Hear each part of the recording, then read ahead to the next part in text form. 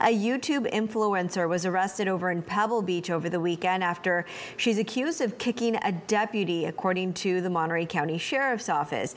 Deputies say that they received a call from the 1500 block of Palomero Way in Pebble Beach for reports of an intoxicated party involved in an argument that night. They tried to escort the family vlogger Corey Struve Tablet from YouTube channel Trav and Core back to her room, they say, but they claim that she was not cooperating. She allegedly kicked a deputy when they tried to arrest her. The influencer was arrested for battery of a peace officer and also resisting arrest, among other charges.